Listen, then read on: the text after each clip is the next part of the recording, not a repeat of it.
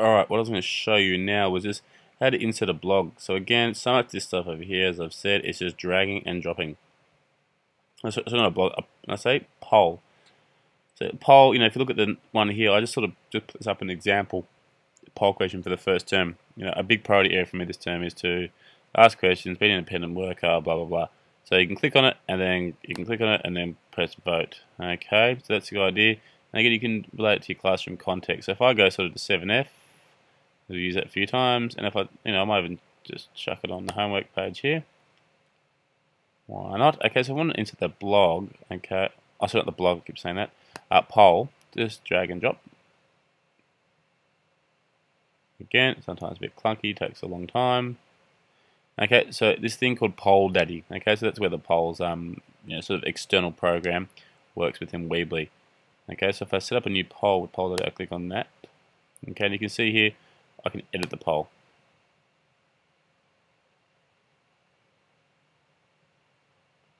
Taking some time, but what it may come up with. Okay, so as you can see here, some people have already voted, but I can go and create a new poll. But when you first come in here, it will actually tell you to create a Poll Daddy account. It's a pretty simple thing to do.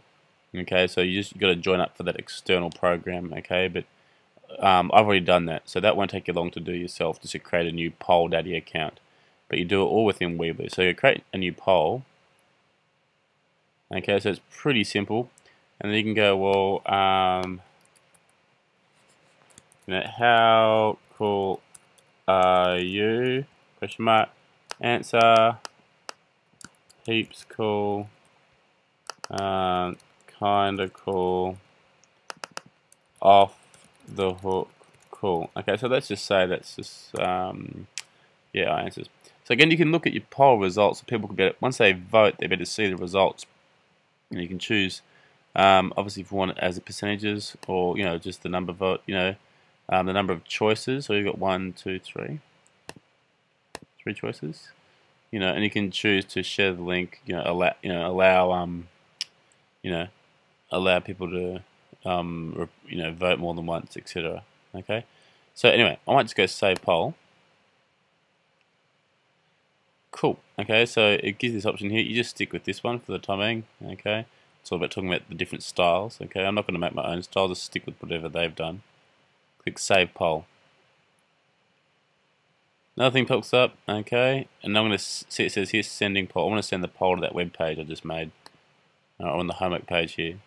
And you can see here it will go flash and then ping. How cool are you? Well, you know what? You get to choose. Okay. And possibly I go back and just, obviously I didn't do that one too right there. Okay. Everyone clear on that? So have a go at doing that. You can just again play around with it, drag and drop a poll in, and then sign up for it, and you're able to do these too. Okay, so if you look at sort of the other one here, Being to Learn, go home, the home page here. So the poll for the week 1, I think 3 people have voted on it. I think I told Jess to, just to test it out, and I think someone else did, and I did. So if I go, you know what, I'm going to go further with my learning. Click on vote. You can see, well, that's what I sort of, I'm going to be, obviously, you can see the split up there, but that's what the people see once they've voted. Okay, so have a go at doing some polls.